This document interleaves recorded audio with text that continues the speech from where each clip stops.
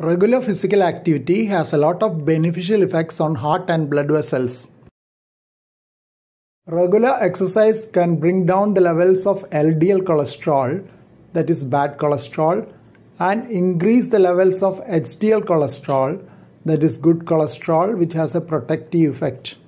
Long-term exercise programs can reduce blood pressure modestly.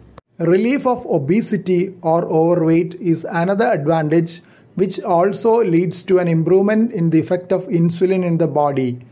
Generalized inflammatory state also improves with regular exercise training, mediated through decreased fat, as fat cells are pro-inflammatory.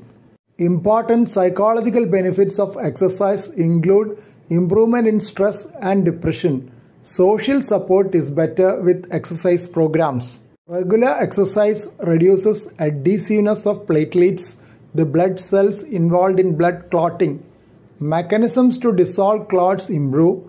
Levels of fibrinogen, a blood protein which induces clot formation, decreases, and so does blood viscosity.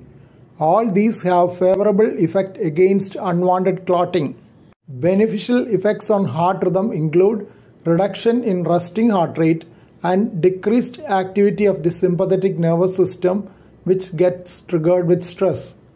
These are beneficial in reducing life-threatening heart rhythm abnormalities in those with established heart disease. Long-term exercise programs reduce oxygen demand of heart muscle, though immediate effect of exercise is an increased oxygen demand of the heart muscle. Blood flow to the heart muscle also improves. Please don't forget to subscribe to this channel for future updates and click on the bell icon for all updates.